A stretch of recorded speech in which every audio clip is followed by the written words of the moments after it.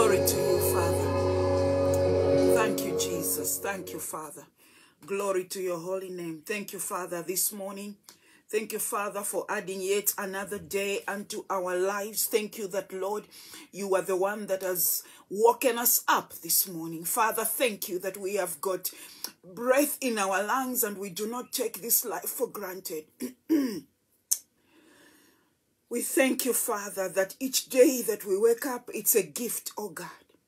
We give you the praise, we give you the glory, we give you the honor. And this morning we say, speak to us. Speak to us, Father God, in Jesus' name. Amen. Amen and amen. Good morning, good morning. I pray and hope that we are all well on this day, the 24th of August. So we started off yesterday by looking at what do you do when you are surrounded by the enemy? What do you do? So this morning, I've got a question. Do you ever feel like the enemy has really surrounded you, that there is no way out for you? Like you have been closed up and you can't get out, that all you see around are enemies. The Bible tells us that we wrestle not against flesh and blood, which we did look at yesterday. And so if we could spiritually see, the battle, how the battle really looks like I said yesterday, I think the way that we respond to the battles that we find ourselves in would actually change if we could really, really see with our spiritual eyes what God has laid ahead of us. So Psalms 57, verses 4 and 6. Psalms 57, verses 4 and 6, the Bible reads, this is now David. He says, I am surrounded by enemies who are like lions, hungry for human flesh. Their teeth are like spears and arrows. Their tongues are like sharp swords. Show your greatness in the sky, O God, and your glory over all the earth. My enemies have spread a net to catch me. I am overcome with distress. They dug a pit in my path, but fell into it themselves. Hallelujah. I love that part. They dug a pit in my path, but fell into it themselves. Huh? We serve a God who is able to allow them to dig a pit, and then instead of you falling in, they fall into it. I just love the scripture. We looked at the children of Israel last week. When the Israelites found themselves trapped by the Red Sea on the side, and then Pharaoh's army on the other side. Moses, what did Moses tell them? Pastor Moses, he said, do not be afraid. Do not be afraid. Stand still and see the salvation of the Lord, what he will do for you today. For the Egyptians you see today, you shall never see again. The Lord will fight for you and you shall hold your peace. That's what Pastor Moses told his congregation. Exodus 14, verses 13 to 14.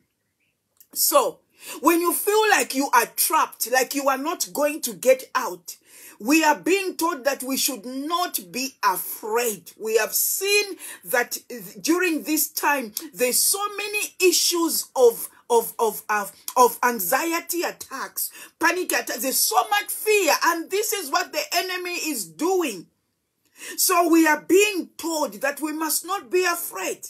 Therefore, if you ever find yourself surrounded by problems and enemies, we can get some lessons from Pastor Moses. What does he tell us? Only 4 things that I want us to look at quickly, and then we'll pray. We can get some advice from him. Number 1, he said, do not be afraid. Do not be afraid. We keep on repeating this. When your mind is whispering fear to you, do not be afraid. Meditate on scriptures that fight fear instead of meditating on what your enemies can do for you.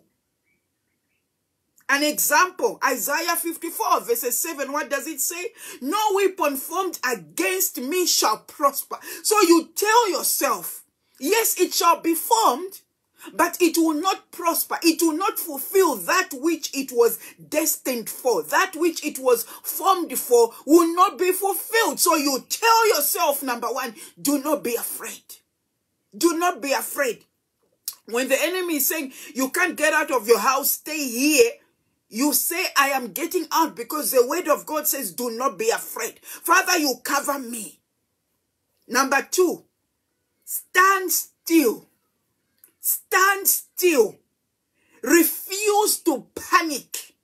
Refuse to panic. Stand still. Calm yourself on the inside. Calm yourself on the inside so that you can be still and know that God is still God. Calm yourself. Tell yourself, calm down. Calm down. You are still God. Father, you are still God. You calm yourself. Psalms 46 verses 10. Be still and know that I am God. Be still and know that I am God. God is still God over your situation. God is still God over your situation. Even if the enemy is trying to convince you that he is in control, God is still God. The enemy does not have the upper hand. The enemy will not have the final say. God is still God and is in control of your life and our lives during this time. Number three, hold your peace. Hold your peace. What does it mean to hold your peace? When you feel like giving that person a piece of your mind, when you feel like, hallelujah, Jesus, help me. When you feel like giving that person a piece of your mind, when you feel like telling that person where to get off, hallelujah, hold your peace, zip it. Avoid talking. Avoid talking, because in such situations, the tendency is to say something that may worsen our situation. Avoid mouth. What is it? Verbal diarrhea. Jesus, deliver us from it. Avoid that. If you must talk, then use scriptures. Since the word of God is the sword of the Spirit. So use scripture. So when you want to give that person a piece of your mind, then quote scripture to yourself. Avoid talking. Ephesians 6 verses 17. For instance, I'll give an example. If the enemy is taunting you with, let's see what you would do. Let's see how you should get out of this hole. Let's see how you should be able to survive this one. Reply to them silently in your heart. Silently in your heart, by quoting the Bible, by quoting verses like, I will see the salvation of the Lord, what he will do for me. Exodus 14. I will see salvation of the Lord. I will live to testify of the goodness of the Lord in the land of the living. So you are testifying. You know that the tongue is a very issue. This weapon of the tongue, it might be small, but it's able to build and to destroy. And remember, what we say in our mouth comes to pass. So you have got to be careful that your words are seasoned. Do not just talk anyhow, verbal diarrhea through and through. Hallelujah. So hold your peace. Number 4, expect God's salvation. Expect God's salvation. Wait expectantly for God to do something that will save you. Expect God's salvation. They say waiting time is not wasted time. Wait upon the Lord.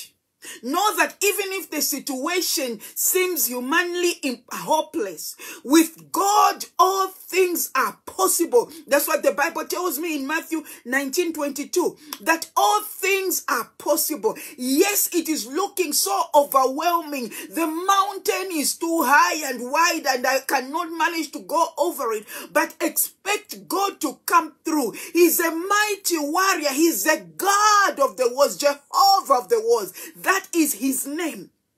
And God will be able to save you. He can save you, and he's able to save. If he's able to, he was able to save the Israel.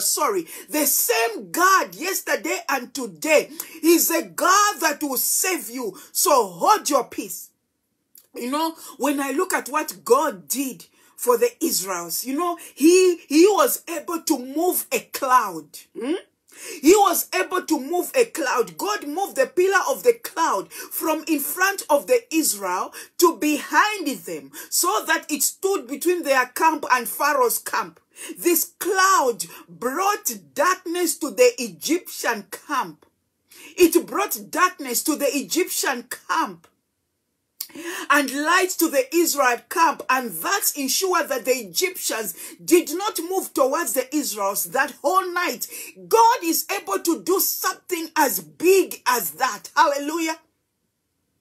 If God was able to move a cloud, oh my God, and he was able to do what? He was able to move a sea.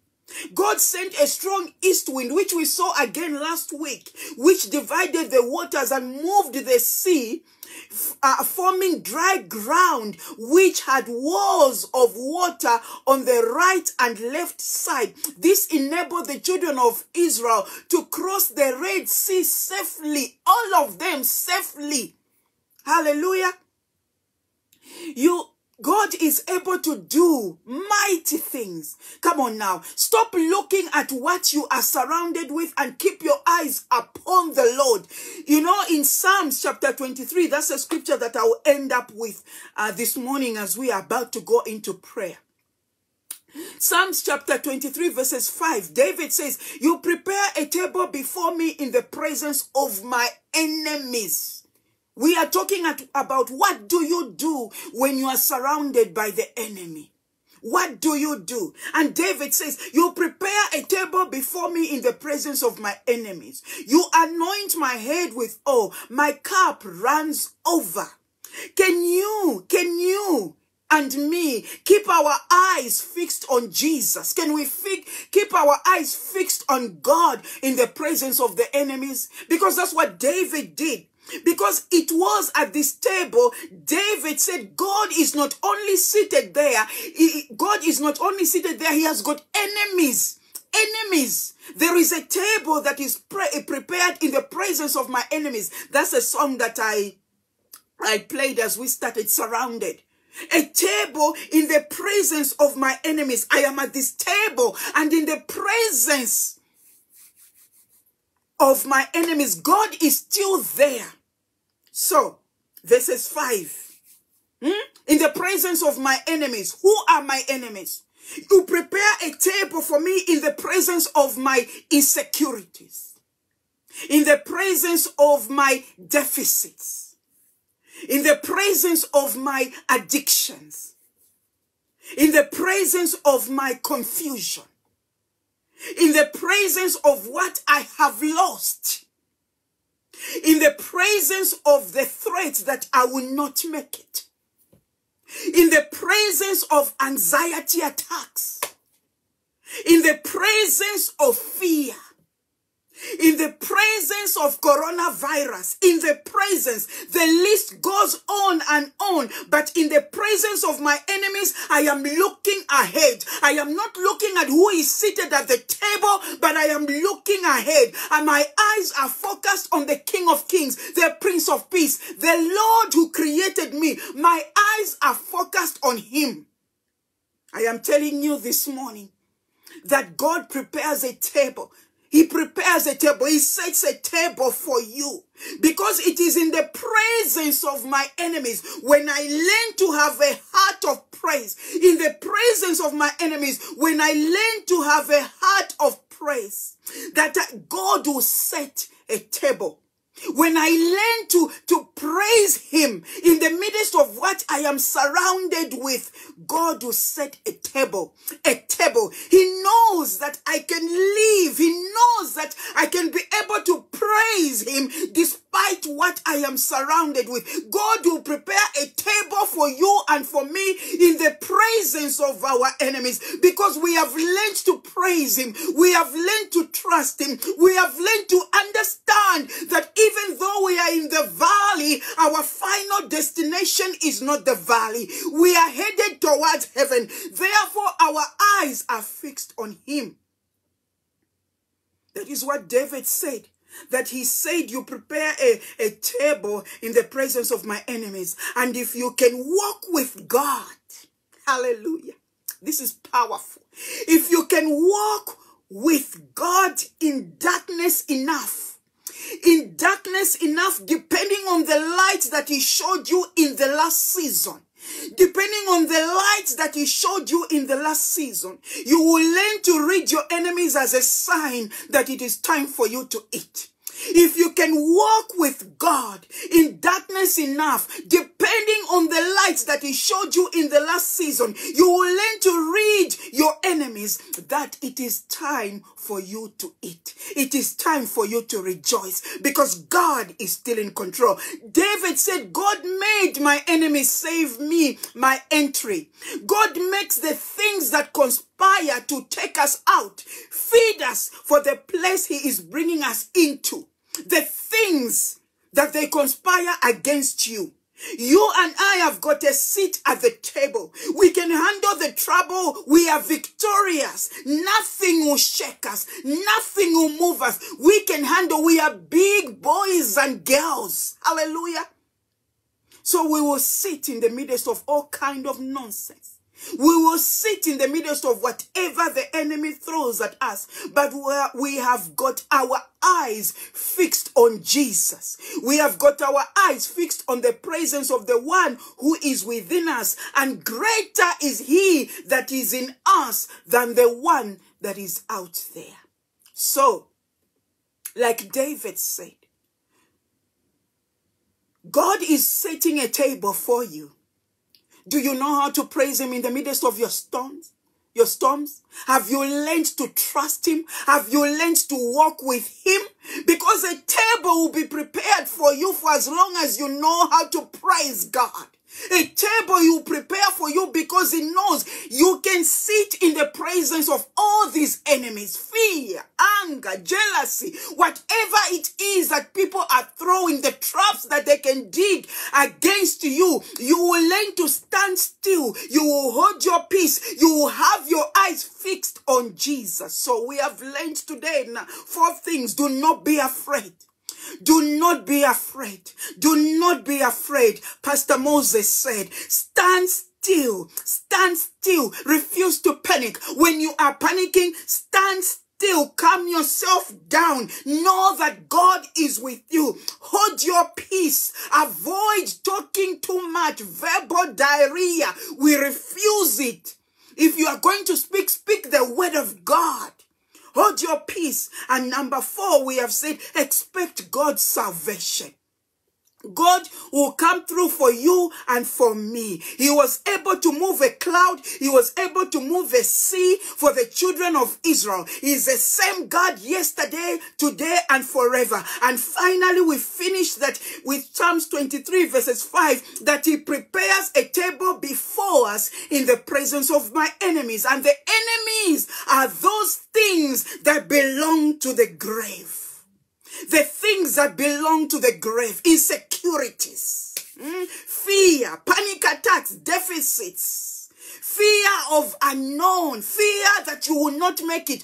All those are our enemies. But the moment that we learn to trust God, he will see us through, and we shall be able to praise and to worship him in the midst of our enemies.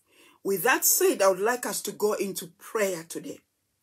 So, we are going to continue to pray, obviously, for ourselves and others that you know. Yesterday, I think I posted, last night, I posted prayer points for us to pray for one another. We should be able to stand in the gap. We all know that there are people who are going through difficulties during this time. If a name comes to heart, I always say, pray. God is allowing you to remember that name for a reason. I was thinking about you. I've been thinking about you the whole day. What did you do? I always say, what did you do when you thought about me? It was not just that you should phone me, but you should pray. And you don't have to know the situation that I am in. Pray. That's why we are baptized in the Holy Spirit. The Holy Spirit makes intercession for us with groanings. He knows exactly what it is that you need to pray. So we are going to spend time praying this morning, obviously, against fear, because there is so much reports pertaining to fear, panic attacks. We don't want that. We are going to pray standing against the panic attacks, that it doesn't matter what we are hearing. We serve a God who is in control. And then we are going to pray for each other. Family members, those that are sick, those that we need to be brought to the Lord. It is time for us to trust God for the salvation of our family members. We don't want to have people dying without having accepted Jesus as their Lord and Savior. So let us go before the Lord and pray. Hallelujah. Father, we thank you this morning. We honor you, mighty God. We honor you, Father, for you are a good God. We honor you, mighty God, that indeed we worship a living God. We worship the King of Kings, the Prince of Peace. You are Jehovah. You are Yahweh on your own, Father. You are God by yourself. Father, this morning we praise you. We worship you. We open up our hearts before you this morning, Father. We say, here we are, Father. Our lives, Father, are bare before you. We say, be the one that searches us, my God. Remove anything that does not glorify you. Things that do not honor you, Father. Remove from our lives, oh God. Lord, we ask you, Father, that you be the one that forgives us of our sins, oh God. The ones we have committed knowingly and unknowingly, Father. May you be the one that washes us. May you be the one that cleanses us. May you be the one, Father God, that removes anything that does not bring honor unto your name. Father, this morning we surrender our lives unto you. We say we are living sacrifices unto you, Father. We are here for you. We are ready to be used of you. Lord, we thank you even for your word this morning. Thank you that, Lord, you are speaking to us and telling us not to be afraid.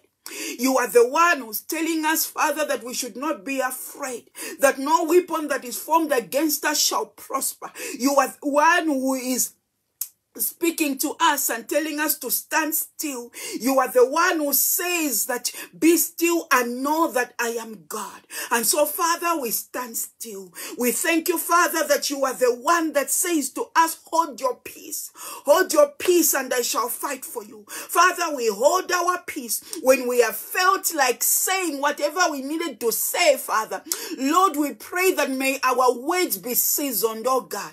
May we speak only the word of God to our situations, my God. We thank you, Father, that indeed when we hold our peace, Father, we thank you that we will see the salvation of the Lord. We will see the salvation of the Lord. We will stand and we will live and to testify of the goodness of the Lord in the land of the living. Father, we thank you that, Father, you are God. You are God, and with you all things are possible. You are the God that is able to bring salvation towards us, my God. You are the God who is able to move mountains. You are the God who is able to do the impossible. And so, Father, this morning we are praying, Father, for salvation. We are praying for salvation of our family members, my God. We are praying that, Lord, those that do not know you, Father, they will come and accept you, oh God. We are praying that, Father, us who have met you, us who are in you, Father, you will cause us to be in a position, oh God, to be able to minister unto them salvation, my God, to be able to witness the goodness of the Lord, my God, unto them. Father, may you help us to share the salvation, the good news, my God, uncompromised. Father, may you give us a boldness where we are scared to speak. Father, remove the fear and cause us to be able to witness, my God, in the mighty name of Jesus. Lord, we are praying this morning, even not only for our family members, but we are praying for salvation in our communities, my God. Salvation at our workplace, salvation at the marketplace. Father, indeed, we have seen how much lives are being taken away. We have seen, Father, people die during this time. And so, Lord, we are trusting that, Father, indeed we'll be able to share the word to many, my God.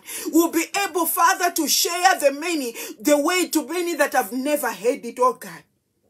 Those that are hungry and thirsty, those that are poor, they are poor, Father, in the sense that they do not know you. Lord, help us to share, to witness unto them. Send us, my God, to places where we can be good witnesses, where we can bring, Father, many unto your kingdom. Send us. We are vessels which are ready to be used, my God. Lord, we are praying for salvation to penetrate nations, my God. Nations where, Father, the gospel has never been allowed. Father, we are thankful because we can see in the news, my God, countries opening up, Father, for salvation to be preached, for Christians to be able to share openly. And Father, we can only say that it is only you that has allowed this, Father God. Lord, we are praying that, Father, you alone, who is a God who desires that every heart comes to you. Father, you will help us to be bold. You will help us, Father, to share, to witness, my God, to many. Father, we are praying for missionaries. We are praying for pastors. We are praying for evangelists. We are praying for every person who you have called in the field, that you will equip them with the resources, the necessary resources, my God, to do your work, my Father. We thank you that, Lord, if it is kingdom work, it is kingdom funded. And so you have already provided the necessary resources, my God. Father, we continue to pray for countries which are in trouble. Father, we pray that, Lord, let your hand be upon such a nation. Let your hand be upon Haiti, my God. Bring order, my God, to that nation, Father God. Bring salvation to that nation, my God. As many have been left homeless, my Father, provide shelter to them that are in need of shelter. Provide, Father, help in the mighty name of Jesus. We continue to trust you for salvation, my God, even in that nation, Afghanistan, my God. We raise up, Father God, a prayer for them. We raise up a prayer for them that, Lord, indeed, a solution shall be found for all those other people, Father, nationalities from other nations that are trapped there, that do not know how to get out, that you will give wisdom to nations, to governments, my God, to be able to evict their citizens. And not only that, we pray even for the citizens of that nation. We pray, Father, for women, for children, Father, that you alone, who is the God who is able to save them, you will save them, my God, from what they are facing right now. We praying, Father, for those that are committing, Father, crime against humanity, that, Lord, you will trouble them until they come to you. You will trouble them, my Father, until they come to you, until they come to realize that what they are doing is not right. Father, we are praying, trusting you. Father, I pray for those that you have brought within the circles of my life, circles of influence, our circles of influence. Father, we know that there are many who are trusting you for jobs. We know that there are many who are trusting you, Father, for employment. Lord, we do not look at the fact that, Father, the economy is not doing well, or that companies are not employing, but we are trusting you that, Father, a job shall be found, a door of employment shall be opened for those who are trusting you. We are praying that, Father, you will come through. Lord, we do not get tired of asking you, Father, for the same thing over and over again, because, Lord, we know that, Father, you are the one that hears us, oh God. We are praying that, Father, a job shall be brought to their attention, the right job, my Father. We are praying for those who are crying, Father, for business opportunities. We are praying that, Lord, indeed, you who is Jehovah Jireh, You will provide resources. You will provide the necessary finances for that business to take over. You will provide that idea, Father. That idea is going to be backed up by funding, my God. We thank you, Father, that indeed during this time you are raising up men and women of God that will be able to run businesses, my God. Businesses big time, my Father. You alone, you will enlarge their territories. You will expand their businesses, my God. We thank you that you are raising up CEOs, managers. You are raising up, Father God, your children to be in positions of authority, your children to be in positions of power. You, Almighty God, are doing something new in our lives. And so, Father, we thank you for that business opportunity. We are praying for our children as well. Lord, we trust you that even as they continue with their academic year this year, Father, indeed, last year and this year has been tough, but we thank you that our children are not the tail, they are the head. They have an excellent spirit. They do so well, Father, academically speaking. Our children are not sent away because their school fees are not paid. Father, we are trusting you for provision. We are trusting you that our children are being promoted to the next level next year, Father. We thank you that their grades are well. We thank you that, Father, our children understand what is being taught to them.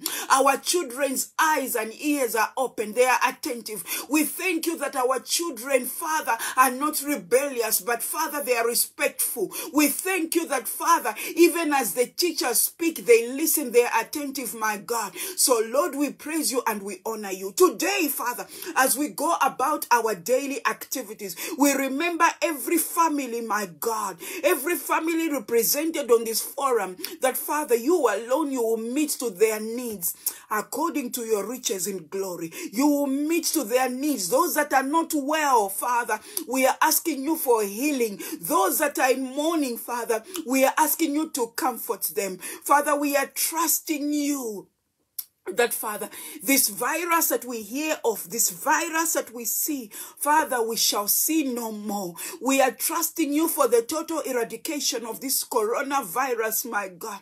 We are trusting you that you will use your spiritual broom to remove it off the nations, my God, to remove it off our country, our nations, my God. We are trusting you that you will do what you need to do even during this time. Father, we thank you that the day today, it's going to be a good day. Thank you, Father. Thank you for being with us.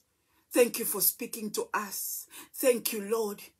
Everything today is going to be good. Today is going to be a good day because, Father, you are with us. You are with us. You touch us. You speak to us. You heal us. We thank you, Father, and we bless you in Jesus' name. Amen and amen. Well, thank you so much for today. Please note that in the comments we have put our telephone number. If you have got any prayer item, any prayer request that you would like us to pray for you, just text us. And also remember, women, that we have got a meeting on Saturday and we are not going to be live on Facebook. So if you would like to attend the meeting face to face, please text your contact details to that number that is in the comment field. Thank you so much, family. You are so encouraging, to wake up in the morning and to sit and to listen. So thank you. I appreciate everyone that joined in. Thank you, my bishop. Thank you, Sister Sylvia. Thank you, Sister Denga. Thank you, Auntie Joyce from Botswana. Thank you, Nandipa. Thank you, Brother Shadrach. Thank you to everyone, Sister Lundi, every person. If I have not mentioned your name, I apologize. Thank you, Leti from Botswana as well. Thank you for always sitting through the devotions with me. I don't take it for granted. I take every word of encouragement that you send to us. I receive it. And so thank you. May God bless you. We will see you tomorrow at 6 a.m. Shalom, shalom.